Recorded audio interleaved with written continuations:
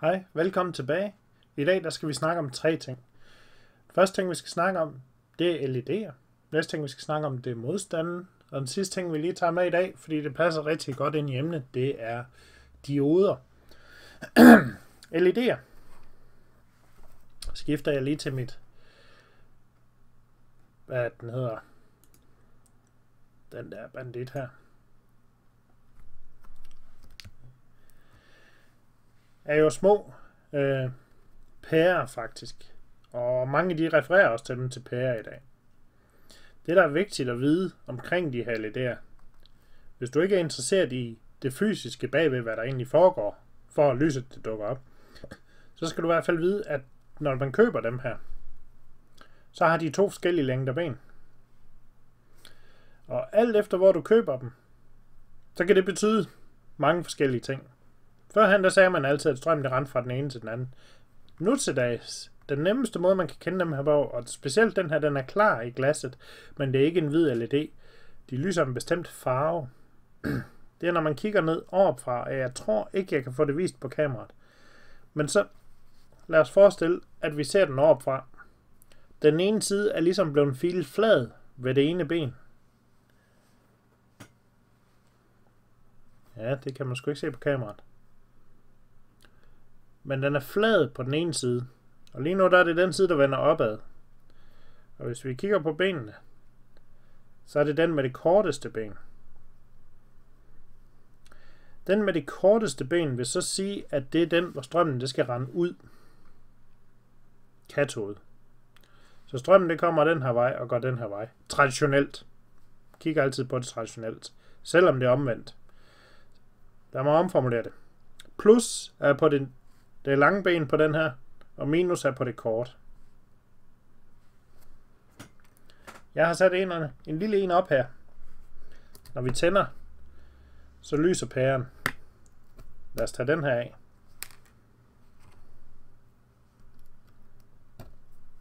Der. Og den er meget skarp. Lilla. Det er måske svært at se på kameraet. Jeg mærker lige, om den bliver varm. Det gør den ikke. Men det er en lilla pære. Og de får jo i et hav af udformninger. Der har vi lige en anden en her. Den lyser slet ikke. Det er fordi jeg ikke tjekkede, hvad vej den skulle vende. Vender den om. Sådan der, det var bedre. Den lyser knap så stærkt grøn. Det er også lækkert. Og vi har endnu en hvid her. Bare fordi. Og den er så blå. Det er rigtig svært at se på kameraet, fordi kameraet kan ikke finde ud af at filtrere omridset af farven, lige så godt som dit øje det kan.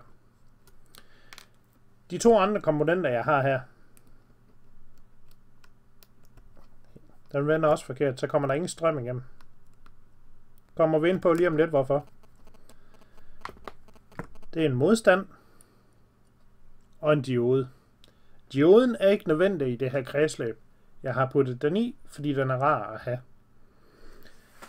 Dioden fungerer som en enretter ventil. Lad os kalde det sådan. Det vil sige, at strømmen kan kun gå den vej igennem den, og ikke den vej der. Det kan kun gå den vej. Op til en vis størrelse selvfølgelig. Når kommer du over den størrelse, så vil den gå i stykker, og så vil det brænde igennem. Hvis I kigger rigtig grundigt, så kan I se, at den har sådan et...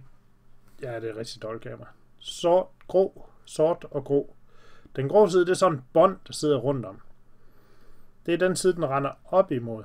Når man ser den her på en tegning, så er den her, ser faktisk sådan her ud, så hvis jeg lagde skruetrækkeren hen over båndet, så den har sådan en flad side herover, og så en pil, der peger derover. Det betyder, at strømmen kan kun gå den vej, men ikke den vej. Op til en vis størrelse. For at finde ud af, hvor meget strøm den her den kan tåle, inden den lukker strømmen igennem den anden vej, der er man nødt til at slå den op. Når strømmen render igennem den her specielle diode her, så går den i stykker. Man kan få nogle nu til dag, som hedder en senodiode. Den lukker strømmen igennem den ene vej, og når man så rammer en bestemt strømstyrke, så holder den op. Så kan den kun lukke strøm den anden vej. Det er meget specielt. Vi har ikke brug for dem i dag. Den anden vi har siddende her, det er en modstand. Modstanden sikrer, nu sidder den godt nok til et batteri. Og lad os da prøve at tage den her. Hvis jeg sætter den her ned ved siden af de andre, hvis vi vender den rigtigt, først og fremmest. Sådan der. Så lyser den lilla. Hvis jeg tager den her og sætter direkte ned på batteriet, så lyser den lilla.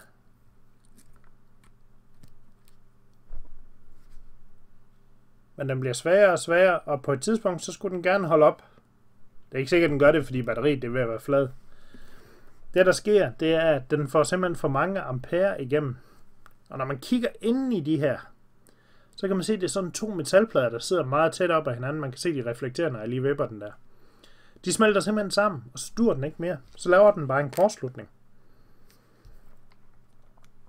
Ved at sætte en modstand på, så forhindrer vi den kortslutning i at ske. Og så virker den normalt. Fordi modstanden begrænser mængden af ampere, vi kan trække igennem. Nu kan man sige, at det her kredsløb trækker ikke ret mange milliampere, og den her klump, jeg har på her, det er bare en strømforsyning til batteriet, hvor jeg så kan bestemme, om det skal være 5 volt eller 3,3 volt. Lækkert system. Modstanden, de kommer i mange udformninger. Den mest almindelige, som I nok kommer til at se, det er sådan en flad, rund en der, med 2 ledninger. De er ikke polariseret, så det er lige meget, om du vender den vej eller den vej. De vil altid virke. Du vil også kunne rende ind i dem her. Det er også en modstand. Værdien på den her er ikke så nem at finde ud af, som den er på den her. Fordi den her, den har sådan nogle ringe. Hvis vi lige skifter til vores skrivebord her. Ja, det er en sjov tegning, jeg lige fandt. Den illustrerer meget godt lidt om Ohms lov. Der har vi volten. Det var de her 9 volt, vi får fra batteriet. De prøver på at skubbe nogle ampere igennem. Men så fordi vi har sat en modstand på ohm, modstand måles i ohm, så klemmer vi det lidt, så siger den kan ikke lukke så meget igennem. Nu er det lidt sjovt, det er sådan en pølse, fordi egentlig så skulle det være vand. Og ohmen svarer egentlig til at lukke op og lukke fra en vandhane. Så jo flere ohm vi har, jo mere lukker vi fra vandhanen. Hvis vi har meget få ohm, så lukker vi meget op for hullet, så en volten kan skubbe ampererne igennem. Det er en sjov analogi. Men ellers så har man sådan en som den her. Nu har jeg zoomet lidt ind og kørt den lidt ud. Det er fordi, der er noget Google-reklameværk herude, og det ved jeg, det vil de ikke have, vi viser på vores videoer. Men det her, det er en modstandstabel. Og der er de her farver, og det svarer til de farver, der er på båndene. Og så kommer det an på, om det er første tal, eller første bånd, anden bånd eller tredje bånd, og nogle modstande, de har endda ekstra bånd, så de har et fjerde bånd. Men den vi sad med her, som vi lige finder frem igen, og den er her. Skal vi se. Den er rød og brun, eller sort. Der er et bånd mere, men det er slidt af. Det er fordi, der er nogen, der har brugt den rigtig meget. Lad os se. Jeg tror, den er guldfarvet. Skifter vi tilbage til den her. Så brun, det er en. Nej, det var rød. Rød og brun. Så der står 2, 2, 1. Det er 220. Og så en multiplier. Men nu, den her, den har jo kun 3 bånd. Så det vil sige, at den her, den tæller vi ikke med. Det er også derfor, den er grå. 1, 2, 3. Så det er 2, 2, og så en af dem der. Så var den sidste guldfarvet. Så det hernede, det er en afvigelse i procent. 5% plus minus 5%, det er halv ringe.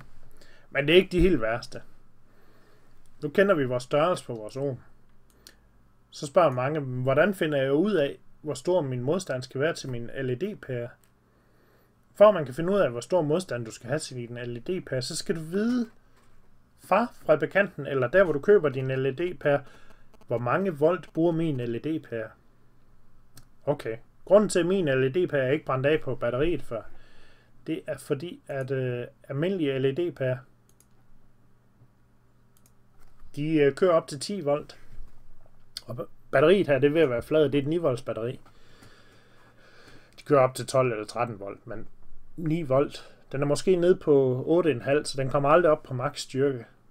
Men man skal forestille sig en kurve, en graf, hvor man starter nede ved 0, og så omkring 3-4 volt, der begynder de her at lyse, og de lyser allerskarpest omkring 9, måske 10 volt, 11 volt.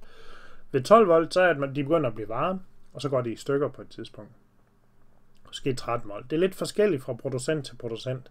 Det ved vi så. Men den viden, den skal vi så bruge for at kunne finde vores modstand. Nu ved jeg bare, fordi jeg har gjort det her så mange gange, at sådan en 220 ohms modstand, det er okay.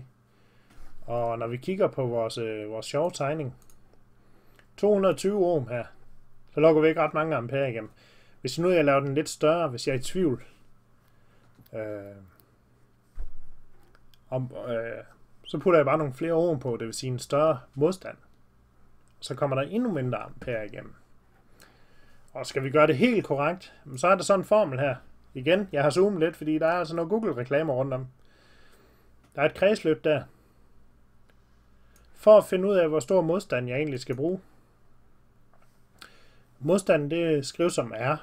VS, det er min strøm, jeg putter ind i systemet. Jamen i det her tilfælde, der er det 5 volt. Minus det strøm, min LED skal bruge. Jamen lad os bare sige, at den bruger 3 volt. Så er der 2 volt. Og så er det 2 volt delt med ampererne. Står også beskrevet her. Ampererne er målt igennem LED'en. Og så er der et lille kredsløb, der viser her, at strømmen den kommer op her igennem modstanden. Jamen Martin, du havde jo modstand på den anden side. Ja. Det er fordi, det fungerer ikke på den måde, at strømmen den skynder sig om til LED'en, og så står den i kø her for at komme igennem. Ligesom tegningen. Ja. Det er fuldstændig lige meget om modstand. Her er Google-reklamer, ja. Nu skal vi passe på med det der. Modstanden kan sidde der eller herom. Fuldstændig lige meget. Bare den sidder i serie med LED'en, den skal sikre, ikke springer. Så kommer det til at fungere. Og hvis vi kigger igen, så kan vi se. Nu har jeg godt nok taget min modstand ud. Prøver vi at sætte den her store bandit i her i stedet for. Den har sådan en hel masse ben. Nu ved jeg, at den her modstand, den er også kun 220. Den er jeg så nødt til lige at bruge en ledning for at få bunden herude til. Var det sådan her, den skulle vende? Det var det ikke. Det var... det var, vi skulle tænde for strømmen. Sådan der. Det sjove med den her, det er, at der har du bare mange ben, hvor du kan sætte en af dem til jord. Men om det sidder før eller efter, det er egentlig fuldstændig irrelevant. Fordi vi kan også sætte strøm til at rende ind her. Og hvis vi så... vi gør det hernede. Vend den rigtigt, vi er gode til at vende den forkert. Nu render den bare direkte ind i modstanden. Det er modsat af, hvad vi så på tegningen. Hvis vi gør det omvendt, så render strømmen ind. Nu gør vi det med en blå ledning, det er lidt forkert. Ind i modstanden. Nu render strømmen ind i modstanden. Og så skal vi have vendt den her om, så det kommer ud igennem lampen og ud. Sådan kan man også gøre. Det vigtige er bare, at vi har den der modstand på, så vi ikke ødelægger vores pærer. Det er derfor, vi bruger dem. Vi skruer ned for spændingen. Dioden er stadigvæk enormt vigtig. Ikke i det her tilfælde, fordi den begrænser ikke noget andet end strømmen kun kan rende en vej. Det er vigtigt for os, hvis vi for eksempel arbejder med noget, der genererer strøm. Så kan vi styre, hvad vej strømmen render. Eller når vi skal lave vores vekselstrøm om til jævnstrøm, så bruger man også dem her rigtig meget. I små systemer. Tror vi holder her for i dag. Tak fordi I kiggede med. Næste gang, der skal vi prøve at få den her til at virke med en Arduino. Så vi kan bruge blinklyset på et Arduino. Så har vi haft nok af det her elektronik for i dag, og så er det programmeringen næste gang. Vi ses!